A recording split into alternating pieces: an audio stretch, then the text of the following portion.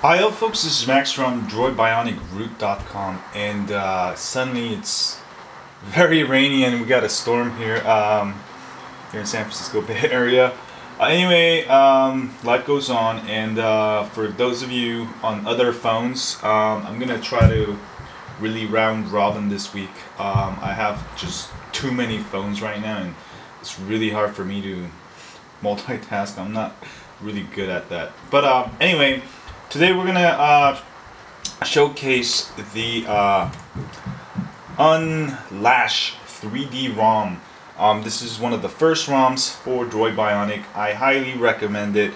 Let me just give you details. It's got PNG optimization, zip-align decodecs, basically all that stuff. For those of you who don't know, it just makes your system faster.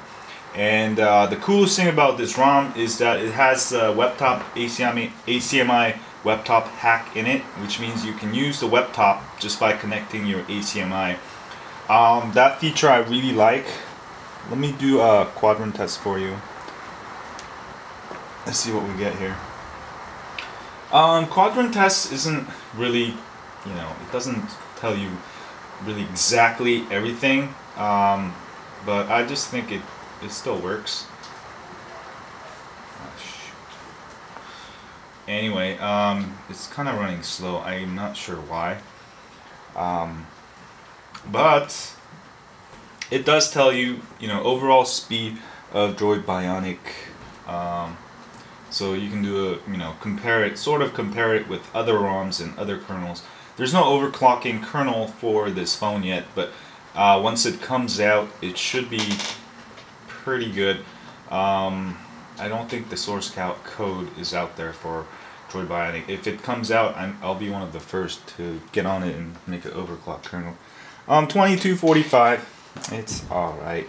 But the overall experience, I've been using this for a couple of days. It's got better battery life, overstock, and let's do a limpad test really quick. I'm not really getting great numbers on this, but that's not the point of it. Oh, it's not bad, 50. But this ROM is definitely faster and has more features. So I'm getting around 50 just to benchmark it when the new stuff come out. Anyway, let me connect it to my computer via HDMI cable, my computer monitor, and let's see what it can do. Hi folks, so this has HDMI WebTop Hack. There's a hack you can do on Unroot or any other ROMs, but I find it just easier because this ROM, and you'll get a WebTop option right there. And then let's switch the screen, and it's booting up, and WebTop should be here in 5 seconds. Sorry, it looks like my LCD monitor is dusty, but my camera picks up like everything. Anyway, I'll clean it. I know there's gonna be a bunch of trolls.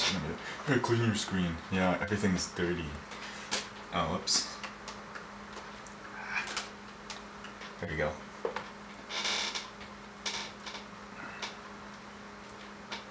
Let's do it again. This is great because the WebTop is actually higher resolution, and I was watching some HD YouTube videos. Let's actually do that, and you can use the mouse pad for those of you first timers.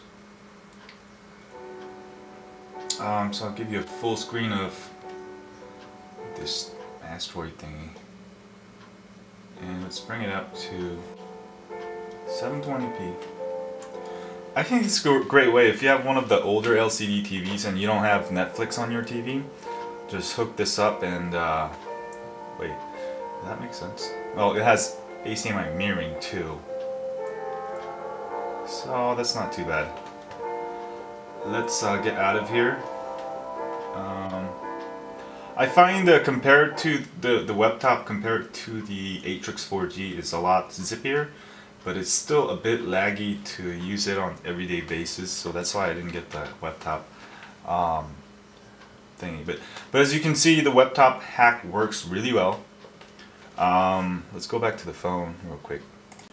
So this is a great ROM, but you'll have to wipe and you'll lose all your apps and data and settings.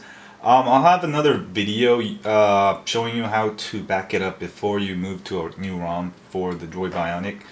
You can use Titanium Manager, but this is pretty much the best ROM out there. I highly recommend you guys to try it out and let me know what you think. And don't forget to subscribe. We've got more videos for Galaxy Tab, HTC Evo, all these phones we got here.